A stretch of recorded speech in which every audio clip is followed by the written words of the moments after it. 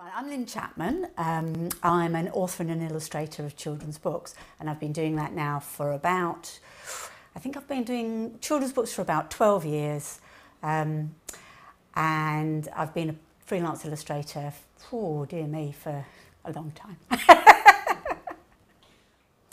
I didn't actually train in illustration, which some people find quite unusual. It's not as unusual as you would think, in fact. People do cross over between the different design disciplines quite a lot. I actually did a degree in textile design. And what happened really was I had my degree show with all my textiles fabrics that were all like dead fish in repeat. But I had my sketchbooks because I've always kept sketchbooks. I love to draw.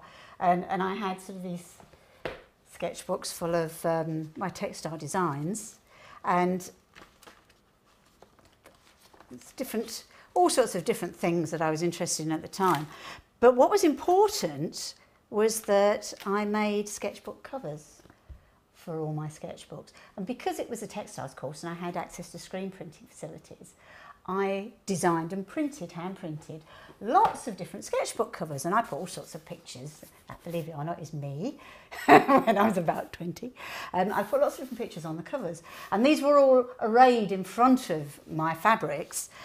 And I was lucky enough to have a greetings card company come to my degree show, and they happened to be producing a range of greetings cards that they wanted to be young and funky, which wasn't what they were doing at that time. And they said, oh, do you fancy having a go at doing that? I was quite excited by the idea that somebody was paying me to draw, and that kept me going for quite a while. But after a while, I started to get really, really tired of trying to think of another way to illustrate a Christmas tree. So I decided I would try and get into the editorial illustration work, because that's slightly easier to get into than children's books. And the reason for that is that editorial, which means magazines and newspapers, those magazines go out maybe every month, every week, even they might be free magazines. There's a lot less money riding on a particular illustration for a particular article in a particular magazine that will be sort of in the bin next week. So the people who commission the artwork take a lot more chances on new people in the editorial industry than they will in children's books. So it was quite a good way to sort of move into. But I needed a completely new portfolio. So what I did, I booked a trade show for illustrators. And so I can't remember how many sort of feet of wall space, but I had this big, big wall that I had to fill with my illustrations for editorial. It's very important, if you're putting together a portfolio, that you use real stuff to illustrate. So if it's children's books that you're wanting to put a portfolio together to show what you can do, actually illustrate real stories. For me, because it was editorial, I went and bought loads of different kinds of magazines and tried to illustrate the articles. One of the interesting things about editorial that I didn't know at the time is that there are hundreds of little trade magazines, and things like Sheep Shearers Weekly, Accountants Monthly, all these kind of things. And you get loads and loads of work for those. And I've actually got quite a good one here to show you that does this. It's from a medical magazine, I can't remember which one, but a trade magazine for doctors and nurses. And the article was about people who go to the doctors and they've got some really serious personal problem, and they don't tell him. In fact, they go and say, oh, I've got a sore throat, rather than I'm impotent. And that was what I had to do. I had to do this article on impotence.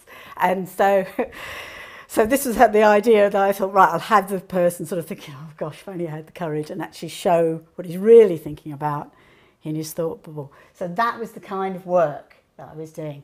So it was quite high pressure, but very challenging, and so it was quite exciting. This is the very first book that I ever did. When I took that a new portfolio of work round, trying to break into children's books, I went down and I showed lots of different publishers, and people were very complimentary, and they all said, oh yes, yes, lovely, lovely, but nobody gave me any work. And I was beginning to think this was all never going to work. And then I hit lucky, and often this happens. You just have to keep at it, and your luck turns. and I went to see a publisher that was then called David and Charles. And they happened to have this story on their desk. It had already been commissioned and illustrated, but the illustrator had done it in a very, very different way to my style, and they didn't really like, although they liked the illustrator's work, it didn't really work for this particular book. As it happened, in my portfolio, my sort of make-believe children's book portfolio that I took round to the publishers, I happened to have an illustration of some singing dogs. And they saw my singing dog picture, and this actually features a singing cat. And they saw in my singing dogs how my singing cats might be, and gave me the job on the spot. And so that was how I got my very first pitch book. And of course, once you've done one, the other commissions follow, because unlike greetings cards and editorial work, tens of thousands of pounds hang on you actually delivering the artwork on time. And so they're very funny about actually letting new people in. It's quite hard to get in as a newcomer. But once you've demonstrated that you will deliver the work on time and that you're not going to get a wobbly halfway through and decide you can't do it, then more work follows. And I actually still work for this particular publisher. They've changed their name now, but I still work for this publisher 12 years later. And this book is still in print, which is lovely. I'm very pleased about that. Now I'm working in children's books, I started to get invited to go and talk to children. And basically I read the stories, I do the old Rolf Harris drawing on demand thing, I talk about what I do. And when they're little, a lovely thing that you can do as well is you can just play the goat, and you can become a 6-year-old for half an hour. And I dress up and we sing songs, and it's just an absolute laugh. And you get so much warmth back from the kids, and I let off so much energy that then when I come home, I'm quite happy to be on my own again in my studio. So it's an absolutely perfect balance with the illustration career that I could never have anticipated, and actually has solved what was a huge problem when I was an editorial illustrator, just by chance really.